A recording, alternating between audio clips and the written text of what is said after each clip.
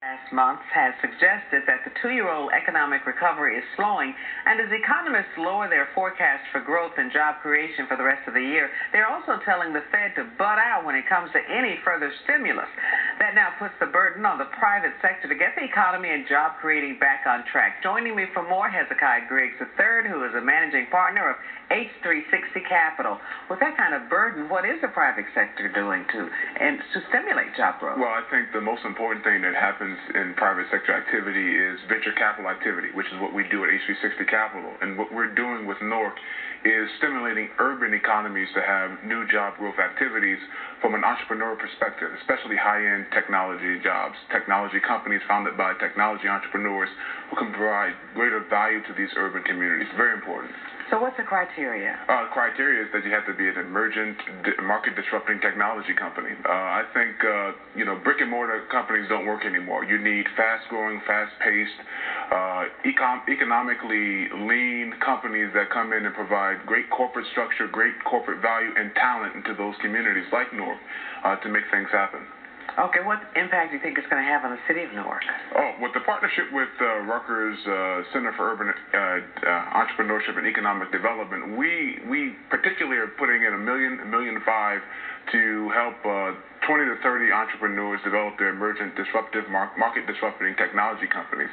That's a tongue twister. But what those are going to do is basically provide Newark with an opportunity to have fast-growing, fast-paced technology companies that can make a real serious indent on the Newark metropolis as it is today. Change the culture, change the environment, and change the pathos of what's happening in the city of Newark. What do these companies have to do to qualify for this kind of program? They have to have a really big idea and have a really big idea creator in their company. You know, an entrepreneur who understands the value of hard work, the value of technology, the value of what they're doing.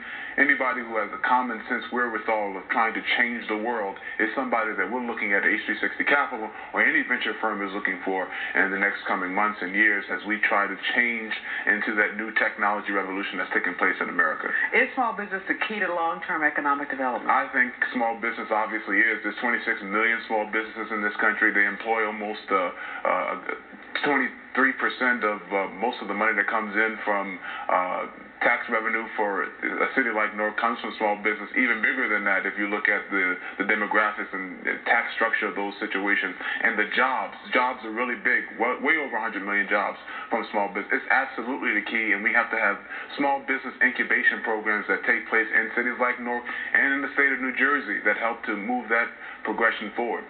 Sounds like it could be a great model for the rest of the country. Well, the rest of the country is doing it. You know, that's why New Jersey has to get on board. New York City is doing it. They have a new technology movement. Silicon Valley has done it well for 20 years.